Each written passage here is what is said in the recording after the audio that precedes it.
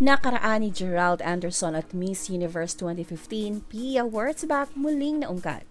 Usap-usapan ngayon sa social media ang mga cryptic post ni Janus tungkol sa taong may initial na G.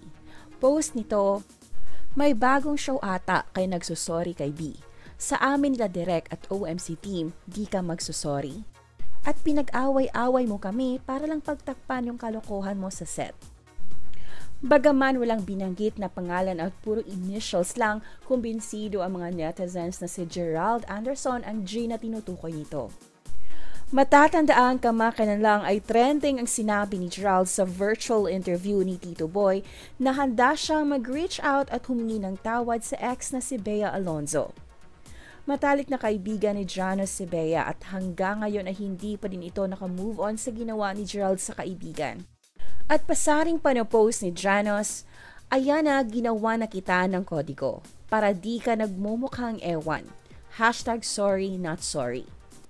How to apologize? Take full responsibility of your actions without splitting the blame with the other person.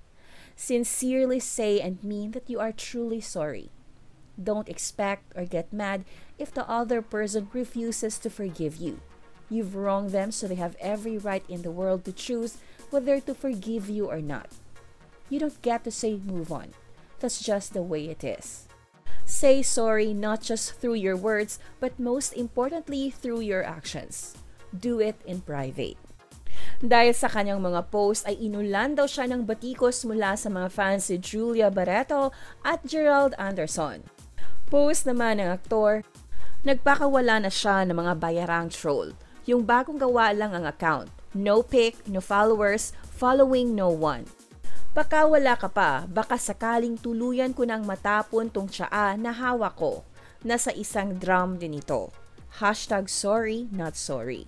Sinabihan pa siya ng isang basher na malapit na daw siyang matokhang. Maintrigang buwelta naman ni Janus, "Inaatake na ako ng mga paid trolls nila G and J. Pero kahit kailan naman wala akong sinabi masama kay Jay. Sabihan nyo kasi ang pa-victim yung master na huwag manipulahin yung mga tao sa paligid niya at pag-away-awayin para lang mapagtakpan yung Milagro na ginawa nila ni P sa set ng MPY. Pinagtanggol pa naman namin lahat siya kay B. Muntikan patuloy masira ang pamilya ng OMC. Pa-FO na, buti na isalba pa. #ay na post." Kaya naman dito na naungkat ang issue tungkol kay Gerald at Pia Wurtzbach.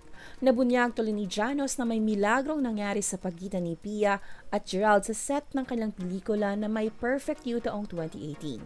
Dahilan kay binura ni Bea ang mga larawan nila ni Gerald sa IG noon.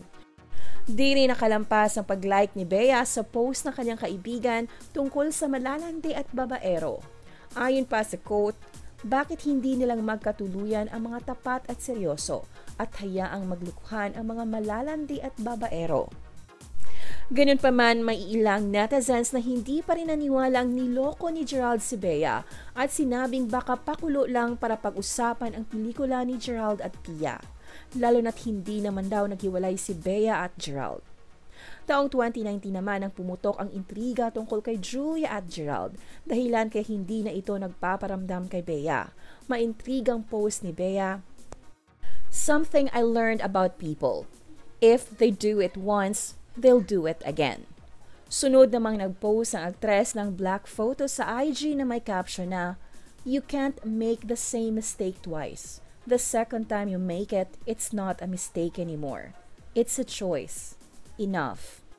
Malinaw na may pinaghuhugutan pala ang aktres at hindi pala yon ang unang beses na niloko siya ng taong tinutukoy nito.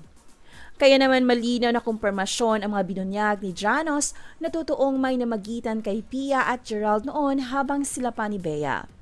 Buwelta naman ng mga netizens, may pa-toxic relationship patong nalalaman si Gerald.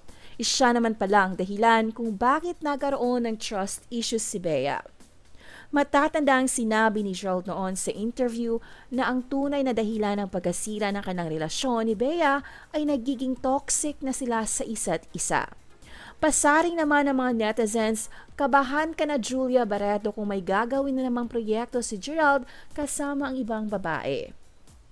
Kayo mga kabuzzers, anong masasabi niyo dito? Sa tingin niyo ba, secured na kaya si Julia sa buhay ni Gerald? Please leave your comments and don't forget to subscribe. Thank you for watching.